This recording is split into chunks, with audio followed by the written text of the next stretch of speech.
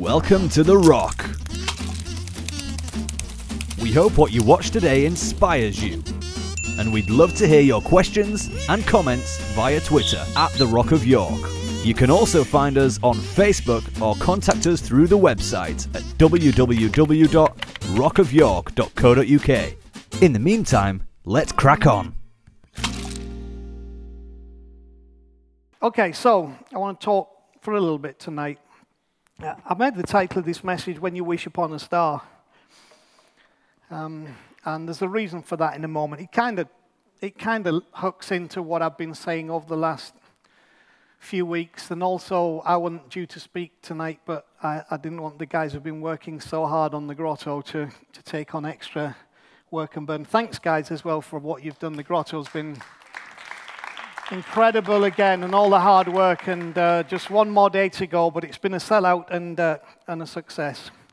Okay, so Isaiah 9:2, I want to come back to again. It's a real Christmas prophetic text written 700 years before the birth of Christ. The people walking in darkness have seen a great light, and those living in the land of the shadow of death, a light has dawned. Sometimes we don't recognize when we're living in darkness, and we don't recognize sometimes when we're living under the shadow of death. And kind of that was the case, because Jesus, who was the light, he who was the answer, when he turned up, the people who Isaiah had said were walking in darkness and living in the shadow of death didn't think that they were at all. So anyway, I want to talk a little bit about this tonight. I got one picture for you tonight. Remember, we had the pictures last week of my dad and his sister and brother. That's yours truly.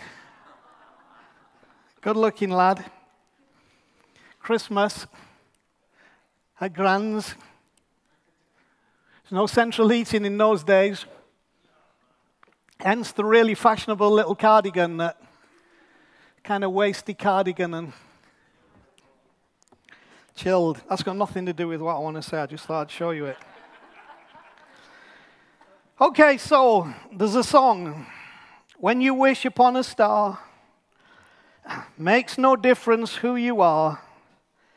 Anything your heart desires will come to you. If your heart is in your dreams, no request is too extreme. When you wish upon a star, as dreamers do. Like a bolt out of the blue, fate steps in and sees you through. When you wish upon a star, your dreams come true. Now, I thought in the context of what we talked about for the last few weeks, that could be the hymn of the millennials, couldn't it? From what we described. The problem is that it's actually Disney as opposed to reality. You can wish on as many stars as you want, but it's not going to make your dreams come true. Now, there is something called the law of averages that unfortunately can be pulled in by some people who want to do research to prove the point, which is that if you ask enough people whether they wished on a star and whether their dream come true, you'll find a few people whose dream came true, but it wasn't because they wished upon a star.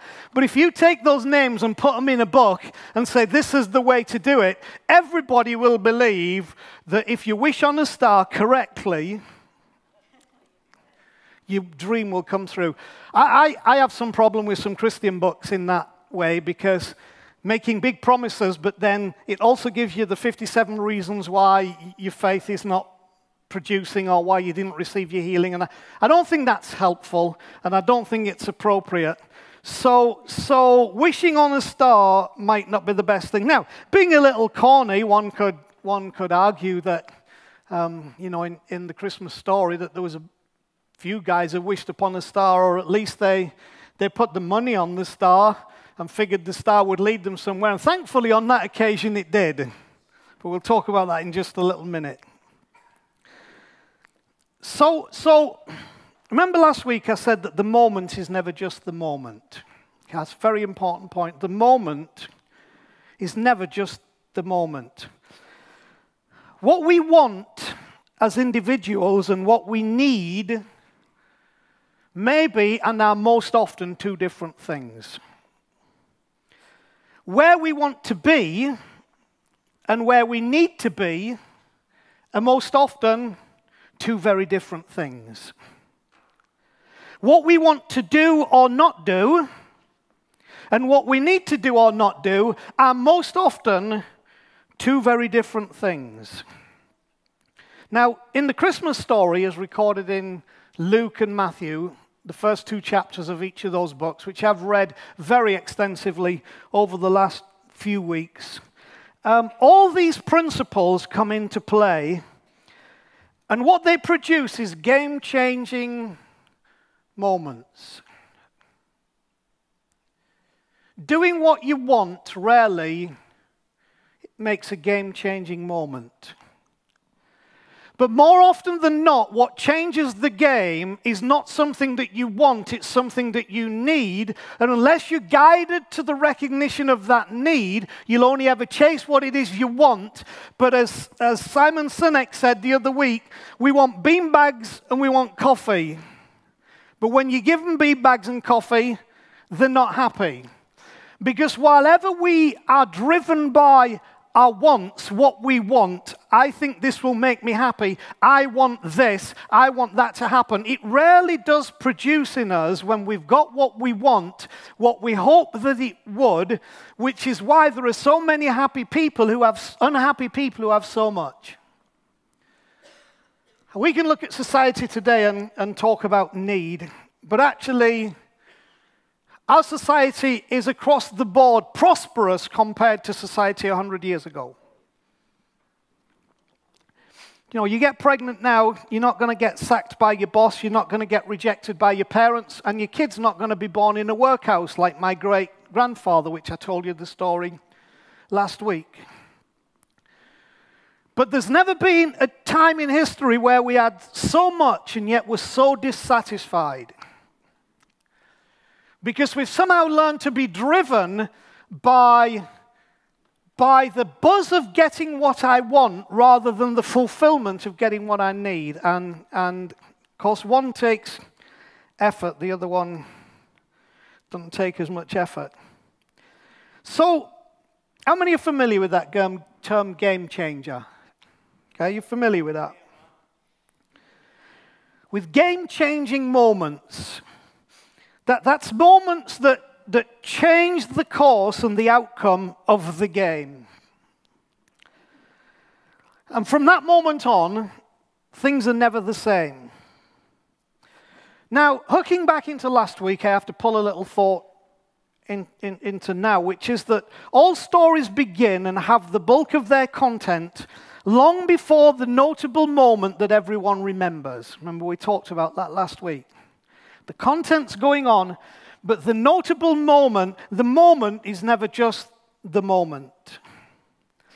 The question is how much of that bulk of content is actually trying to push us toward the moment that will bring redemption to it all. That actually somehow, even in the bulk of the difficult things in life, there is a process going on trying to push us towards redemption. Now, we can resist that push, which we often do in the context of dealing with our history, but there is a bulk of stuff, and it's trying to push us towards redemption. Now, remember, redemption is when something's bought back, it's redeemed, it's returned back to you, something that you originally had, but you have now lost. See, redemption is a wonderful Christmas word. And Jesus came to redeem. And redemption pushes our story. It pushes it that way. It pushes it the way to find redemption. Now, nowhere will you find this more prevalent than in these two chapters I talked about. Matthew chapter 1 and 2 and Luke chapter 1 and 2. Which give us really the essence of Christmas story, of two different aspects of that story. And within the detail of that, of the wider Christmas story, there are many characters and many things going on. We look at those chapters and it's the story of Jesus being born, but actually Jesus being born is only a moment within the story. But moments are never just moments. And so within those 2 chapters, we've got these things going on. There's the barren woman by the name of Elizabeth, who's never been able to have a child, whose concern is, I'm barren, I would like a child, I don't have a child. There's the frustrated priest, her husband, Zachariah, who's never become a father, which is important in that culture, and now gets his one time in the temple to light the incense and gets visited by an angel in the temple. There's the frightened teenager who you know as Mary. So, oh yeah, we've all got this thing, yeah, of course, the angel came and Mary already had a halo on, and she was kind of, yep, just bring it on.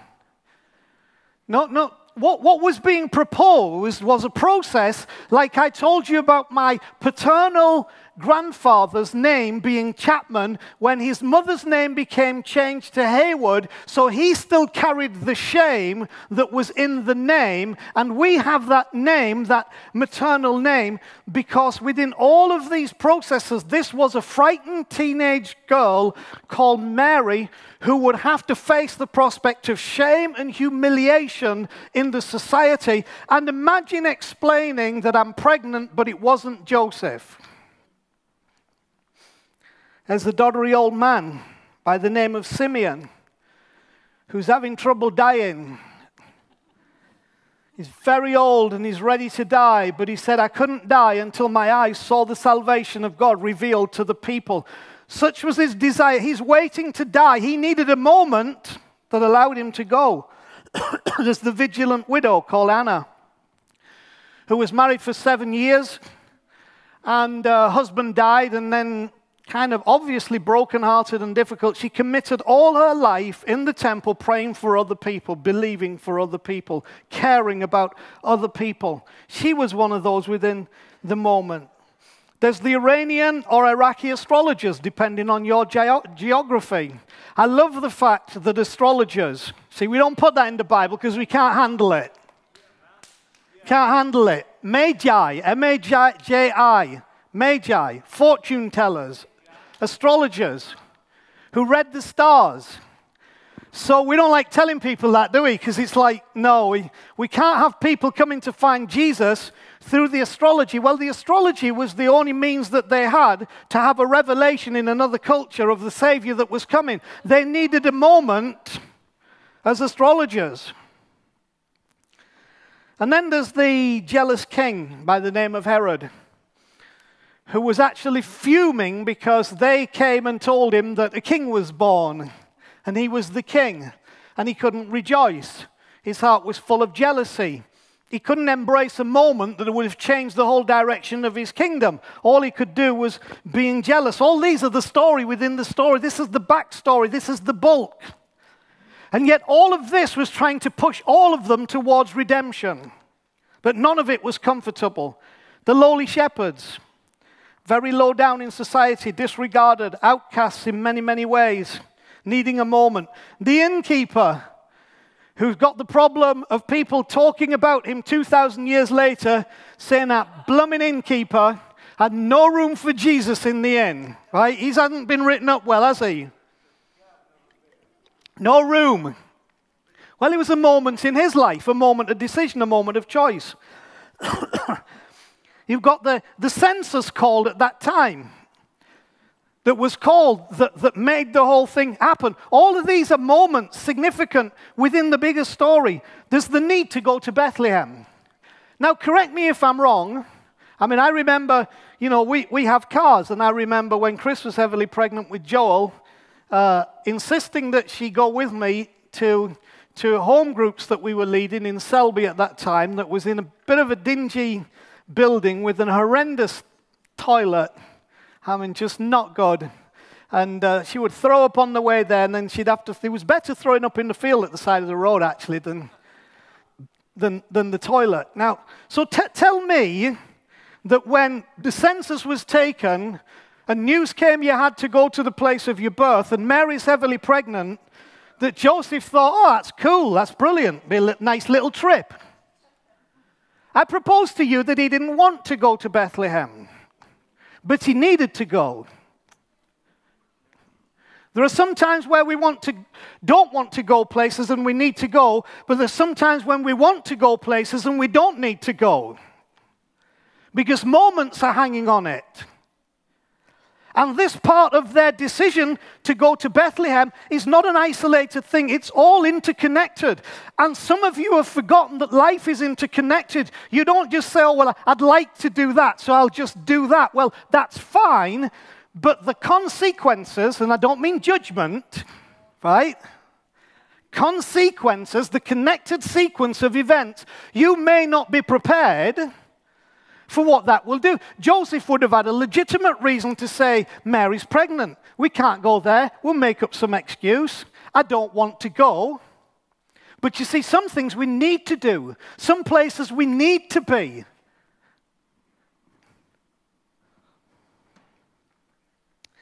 Then the escape to Egypt. They warned in a dream. Joseph warned in a dream that Herod was killing the babies. Jesus is now probably 1 to 2 years old. He's not the little toddler in the thing. And now Joseph doesn't want to go live in Egypt, but needs to go live in Egypt. And as they return back to Nazareth, which was not the bustling metropolis of, desire of, well, let's go live in Nazareth. All these things are connected, but all of them are significant moments. There's detail within the wider story that you cannot begin to separate it, because the bulk of the story is actually trying to push all of these people towards redemption. It's not just about Jesus being born. It's about Elizabeth, the barren woman, having the kid that she longed for. It's about Zechariah, the frustrated priest, getting the revelation that he's been desiring. It's about the old guy who's saying, I'm done. Listen, I'm too old. My body hurts. I need to leave. It's about him being able to say, I can lay on my pillow tonight, I can close my eyes, and I can go into the next life because I've seen the revelation of the salvation of God. It's about these astrologers finding what it was that they thought they were looking for that was greater and more powerful than anything they'd ever experienced in all their journey. It's about all of these things being pushed towards redemption. Now, here's what's fascinating. All of those things were difficult. All of those things were things that you could easily make a decision to avoid or go somewhere else or do something else or think something else, because all of them had with them an element of discomfort. It could not be about what you would like to do or what you wanted to do. It had to be about knowing what you needed to do. And for all of these who grasped what they needed to do, redemption changed their story. What about us? Each of these moments became a game changer for those who would let it push them towards redemption. So the question is, are you letting your story push you towards redemption? You say, well, how can it? Because there is a force, there is a power behind that story, which is the same power that was behind the nativity story, pushing, pushing, pushing, pushing. That's why the words of Mary in Luke chapter 2 are so powerful. And having looked at it all, she said, let it be to me as you have said. Or in other words, I'm prepared to be pushed into redemption. Sometimes we're guilty of getting so stuck in what I talked about last week. Remember, I gave you a little way to think about what history is. History is the thing that shouts out to you, hi, I'm your story. And that's why history can be such a problem to some of us, because we find it difficult that when we're just trying to get our minds off what has happened and we're trying to resolve the frustrations and the pains of our life, the history crops up and says, hi, I'm your story. And unless redemption comes in there, that will never change. But you see, the whole idea of telling us the story around Jesus' birth, and not just, oh, and by the way, God made a virgin pregnant and Jesus was born. Why does it tell us the story around it? Because it's trying to show us that the things that jump up and say, hi, Elizabeth, I'm your story. You desperately wanted a child. You haven't got one, you're barren. You're never going to be happy. Those kind of things that crop up in our life. Hi, Mary. You know you're going to be shamed. Hi, I'm your story. Those are the things that the extensive story around the nativity are given for us to show that all of that can be pushed into a place of redemption. And that's what it's all about. So sometimes we're guilty of getting so stuck in the hi, I'm your story, that we don't press through to our moment of redemption. We don't push on to our Bethlehem. We don't go take our place in the temple to light the incense where the angel's going to show up. We don't turn up in the temple courts like Anna, where the visiting child who's now being circumcised on the 8th day, he's going to be so that we can see her. We don't get on the camels and say, if this takes a week, a month, a year or 2 years, which it probably did take closer to a year, we don't say, I'm going to get on there if it takes me a year, but I'm going to find what it is that this star is pointing to. There are more comfortable options, more enjoyable options, but those options may not be reeking with destiny, like this option that comes in the moment and finding your place in that game changer. Now, again, just to repeat last week, because this is important to pull through, we have no control over the backstory of our lives. It is what it is. Other people were in control of that. Other circumstances played their part in the backstory of our life. And for most of it, we're not to blame for what it produced. I told you some about my family last week. I told you about how, not only was my grandfather born in the workhouse in shame and disrepute, but then when my grandfather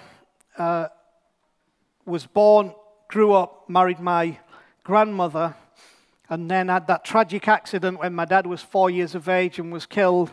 And then Grandma comes home with little Albert sat on the curbside holding hands with some guy who he'd never met, saying, this is your new dad. Well, you can't replace a dad like that. You just can't. So I'm very conscious of some of the pains and hi, I'm your story that my dad had to walk through. The guy who came with Grandma, who became my dad's stepdad, of course they were never adopted either. They remained Chapmans. His name was Jack Platt. And Jack was an abuser. He abused my grandmother. And I told you my father and his brother had a coal poker, and they told Jack Platt, if we're ever in the house and you abuse Mother, we will kill you. And he knew they were telling the truth. But then I have to have grace for Jack Platt. Because one day when my dad was a little older, he was talking to Jack. And Jack was telling Dad about the nightmares he used to have. And he started to unfold some of his story. This was in about 26, 36. This would be about 1940, 41. At the end of the First World War, Jack Platt was in the Navy and was in a small boat landing some men on the coast when there were German gun emplacements.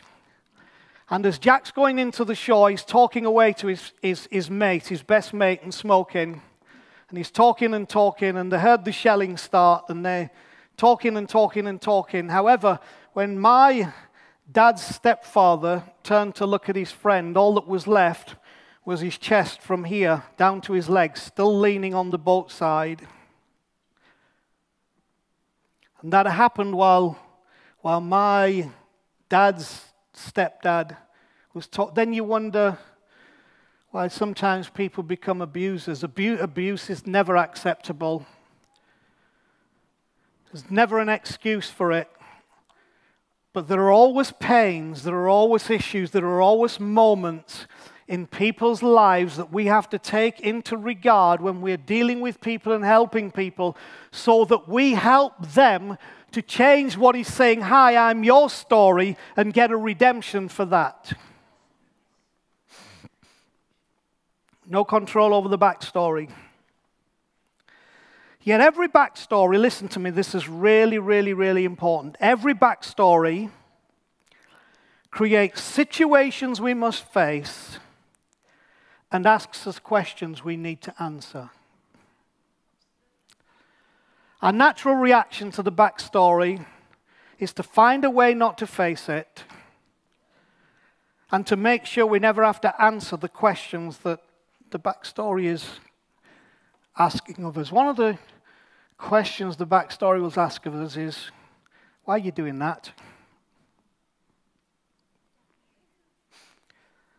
And because some of you tonight won't face the situation of the backstory or answer the questions it's asking you, you are compensating by getting caught up in all kinds of addictions and compulsions and things that you are trying to use to satisfy the need that has been created by the backstory, that if you would face the issues and answer the questions that the backstory is asking, because we all do things for a reason. Even what we would call the sins that we do are for a reason. They are a consequence and a result of the backstory.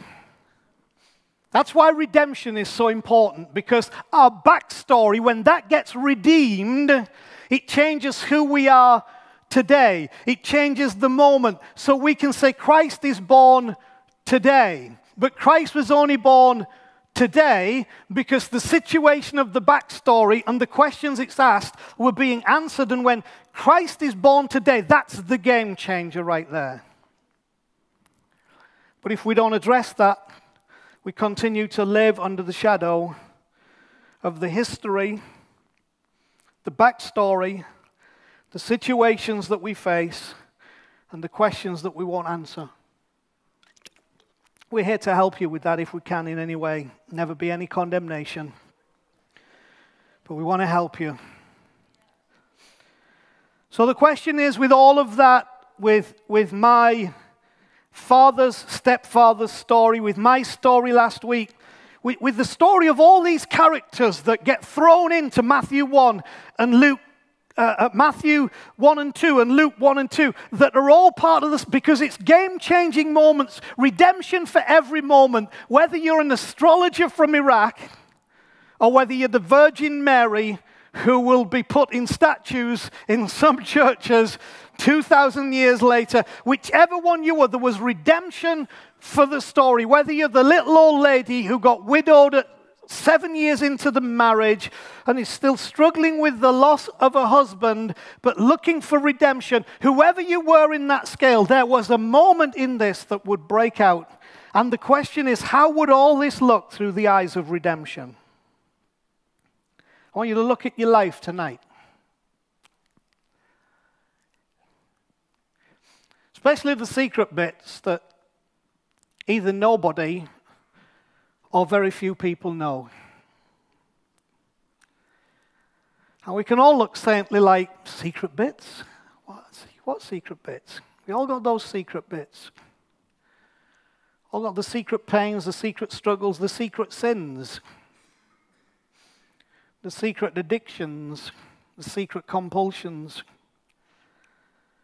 But how would this look through the eyes of redemption? How would the pain of that, the guilt of that, the struggle of that, the dissatisfaction with that, the lack of self-worth, how would all that look through the eyes of redemption?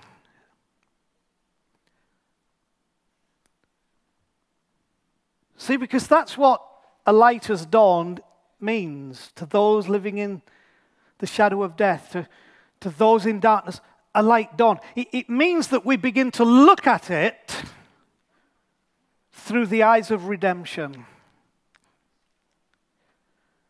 That's why Jesus came to be Redeemer.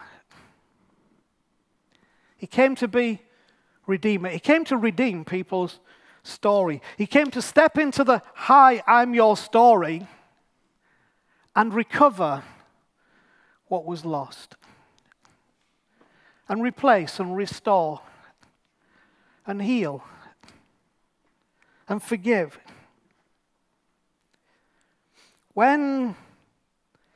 When your situation, your backstory, asks the questions that you need to answer, what would your answer be through the voice of redemption?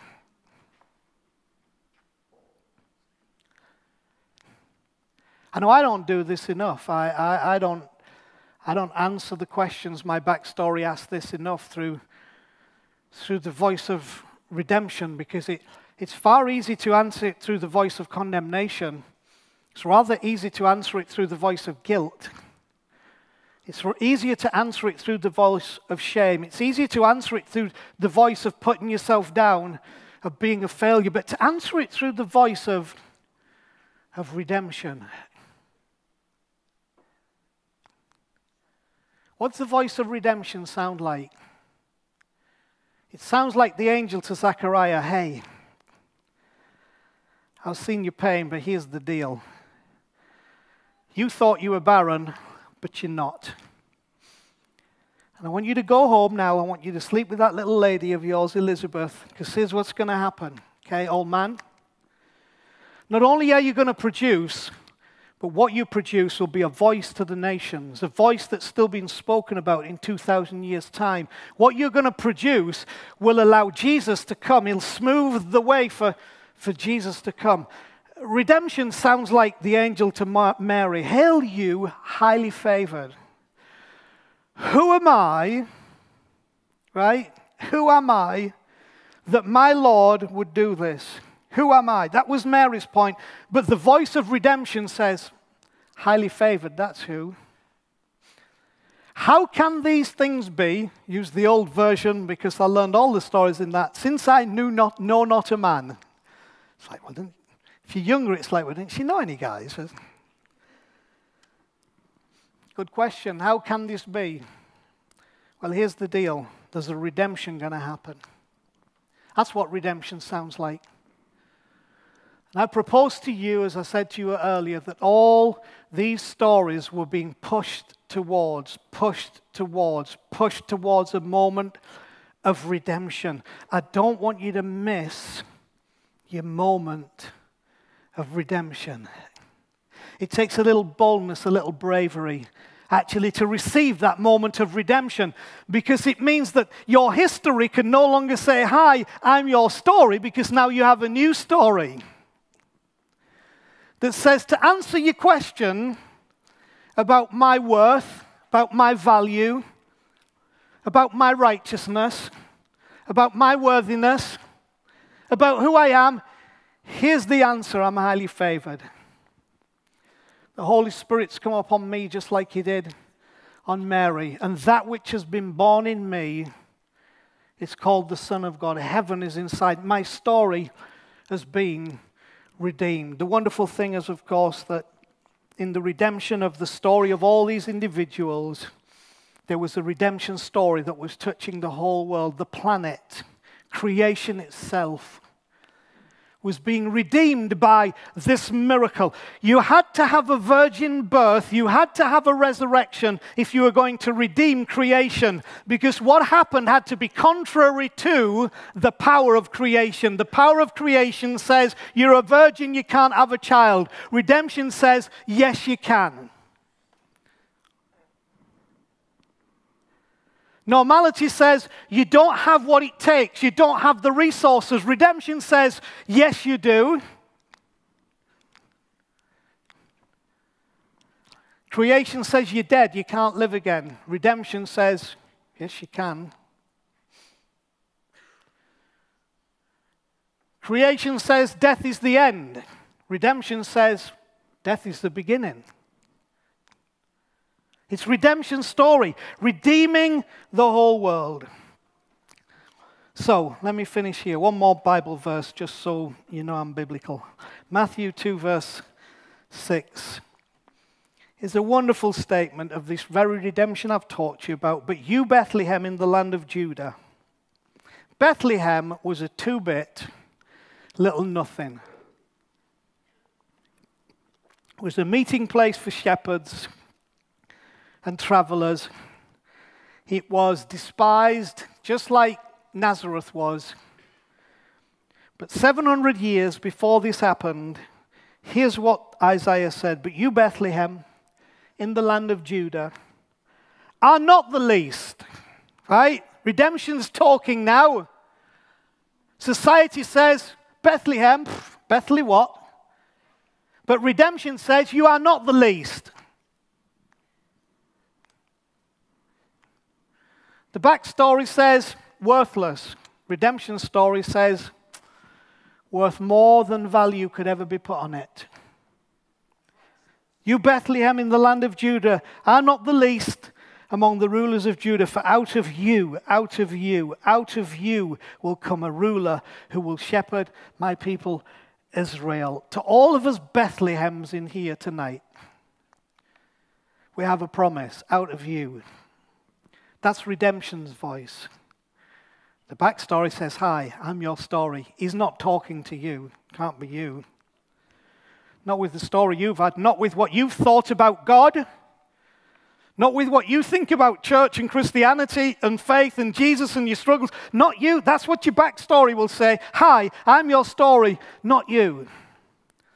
But that's why consistently in the language of the Spirit of God in Scripture, it tries to come to say, you might think you're a Bethlehem, but here's what redemption says. Out of you comes the ruler who will shepherd my people, Israel. The moment I want you to grasp this Christmas season is the moment of redemption. Redemption. Christ is born, wonderful. But what about redemption? Jesus is the Son of God, wonderful. But what about redemption? All you're giving me is detail. All you're giving me is facts.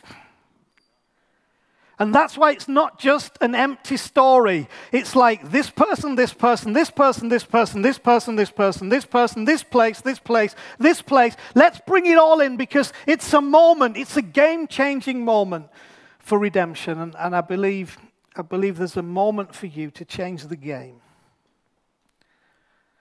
to change the life, to change the story, to redeem back what was taken, stolen, lost, broken. Redemption story.